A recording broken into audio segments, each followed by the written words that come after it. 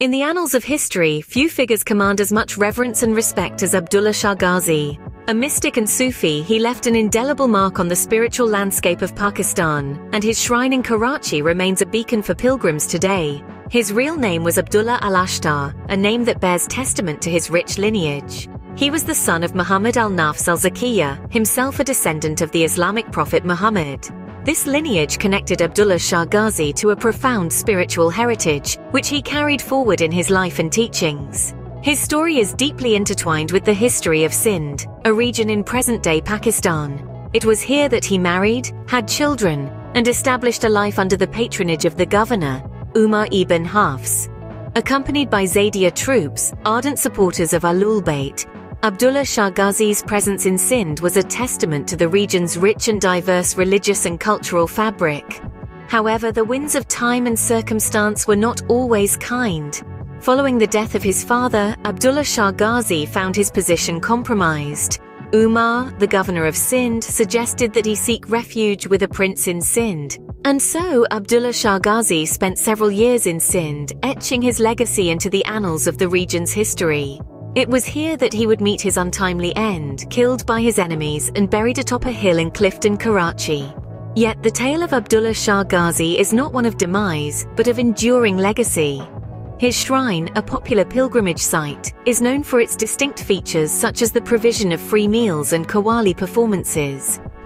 Despite the passage of time and even an attack by militants in 2010, the shrine stands strong, its langar, or free kitchen, continuing a tradition of providing meals 3 times a day, 7 days a week since the 1930s. Abdullah Shah Ghazi's life was cut short by his enemies, but his legacy continues to inspire millions. Abdullah Shah Ghazi's final resting place is not just a shrine, it's a beacon of hope and faith for millions. This is no ordinary monument, it is the shrine of Abdullah Shah Ghazi, a Muslim mystic and Sufi, located atop a hill in the heart of Clifton, Karachi. This shrine is more than just a site for religious devotion. It's a place that brings together people from all walks of life. Imagine a place where the air is thick with spiritual fervor, where the rhythm of qawwali music fills the air and the aroma of incense lingers. This is the shrine of Abdullah Shah Ghazi, where the spirit of unity and communal harmony is as palpable as the devotion for the saint it honors. The shrine is known for its distinctive features, the most prominent being its provision of free meals. Upholding the tradition of langar, a free kitchen that has been a part of the shrine since the 1930s, it provides meals 3 times a day, 7 days a week. This service, open to all, irrespective of their faith or social status, embodies the principles of charity and inclusivity that Abdullah Shah Ghazi stood for. This shrine is not just a place of worship, but a popular pilgrimage site. Every year it sees a sea of devotees, their faces illuminated by faith and hope, expressing their reverence for Abdullah Shah Ghazi. But like all things that stand for peace and unity, this shrine too has seen its share of threats. In 2010, it was attacked by militants, a tragic event that resulted in casualties. Yet the shrine stood resilient, its followers undeterred. They continue to throng to this sacred place, their faith unshaken, their spirits undimmed. Despite the threats and attacks it faced, the shrine of Abdullah Shah Ghazi continues to stand strong, a testament to the resilience and faith of its followers. This shrine, much like the legacy of the saint it honors, is a symbol of enduring faith, a beacon of hope that continues to guide millions. The pages of history are adorned with tales of valor and conquest, and Muhammad bin Qasim's story is one such tale. Born in the heartland of Arab power, Qasim was a young Umayyad general who dared to dream beyond the known horizons. His life was a whirlwind of battles and victories, with his most notable triumph being the conquest of the Sindh and Punjab regions along the mighty Indus River. This was no small feat, especially considering the fact that he achieved this monumental success at the tender age of 17. Muhammad bin Qasim's campaigns were not just about territorial expansion, they were also instrumental in establishing Islamic rule in the region. His approach was characterized by a deep respect for local traditions and cultures. He ensured the protection of non-Muslims, their places of worship, and their freedom to practice their own religions. This showed a level of tolerance and understanding that was quite remarkable for that era. But it wasn't all smooth sailing. Qasim faced numerous challenges and hardships. From the harsh terrain to the resilient local forces, every step was a test of his mettle. Yet, with his strategic acumen and indomitable spirit, he managed to overcome these obstacles, expanding the Umayyad Caliphate's reach to far-off lands. Qasim's rule, albeit brief, was marked by significant administrative and societal reforms. He established an efficient system of taxation, improved infrastructure, and promoted trade and commerce. His focus on justice and equity earned him the respect and admiration of the people he ruled over. However, like many powerful figures in history, Qasim's life was cut short by political intrigue. His demise did not diminish his achievements though. His legacy lived on, shaping the course of history in the region.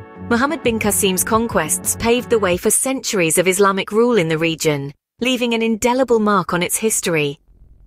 His story is a testament to the power of ambition, resilience, and a vision for a more inclusive world. The ripples of Muhammad bin Qasim's conquests can still be felt today, centuries after his death. His military expeditions not only expanded the boundaries of the Umayyad Caliphate, but also brought about profound changes in the region that became his legacy.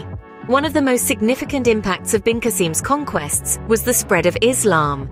This was not merely a change in religious belief, it was a transformation of a way of life. Islam offered a new perspective, a new code of conduct, and above all, a new community. The people of Sindh and Punjab, where bin Qasim established his rule, embraced Islam, and the faith became firmly rooted in the land. Another major ripple of his conquests was the establishment of Arabic as the lingua franca. With the arrival of the Arabs, the Arabic language found a new home in the region. It became the language of administration, commerce, and intellectual discourse. Over time, it influenced local languages, and even today the imprint of Arabic can be seen in languages like Urdu and Punjabi. But perhaps the most enduring impact of bin Qasim's conquests was on the local culture and traditions. The fusion of Arab and local customs gave birth to a unique culture, one that blended the best of both worlds.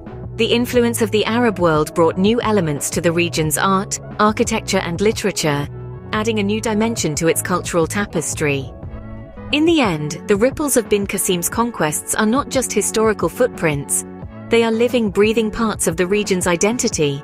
They are evident in the faith of the people, in the words they speak, in the traditions they follow, and in the culture they cherish. The echoes of Muhammad bin Qasim's conquests continue to reverberate in the region, shaping its identity and destiny. History is not just about dates and events, it's about lessons learned and wisdom gained. In our journey through the lives of the venerable Abdullah Shah Ghazi and the intrepid Muhammad bin Qasim, we've unraveled not just their stories, but the timeless lessons they've left behind. Abdullah Shah Ghazi, a Muslim mystic and Sufi, teaches us resilience and faith. His life was marked by his unwavering devotion to his beliefs, even in the face of adversity. His shrine in Karachi stands as a testament to his enduring legacy, providing free meals and spiritual solace to countless pilgrims each day. It is a beacon of generosity and a reminder that service to others is a powerful form of worship. Muhammad bin Qasim, on the other hand, embodies courage and the pursuit of justice. A young general who led a significant conquest at a tender age, he demonstrated that age is not a barrier to achieving greatness. His impact is still felt today, centuries after his death. His life serves as a reminder that with determination and courage, we can overcome even the most daunting challenges. These historical figures were products of their time, but the lessons they impart are timeless. They remind us that our actions can echo through the ages, influencing not just our lives but those of generations to come. They encourage us to hold fast to our convictions, to serve others selflessly, to face challenges with courage, and to strive for justice. In a world that is constantly changing, their stories provide a touchstone, a reminder of the enduring values that make us human. Their lives serve as a mirror, reflecting our own potential for resilience, faith, courage, and justice. As we delve into the stories of Abdullah Shah Ghazi and Muhammad bin Qasim, we find not only historical figures but timeless lessons, reminders of what it means to be human in a world of constant change.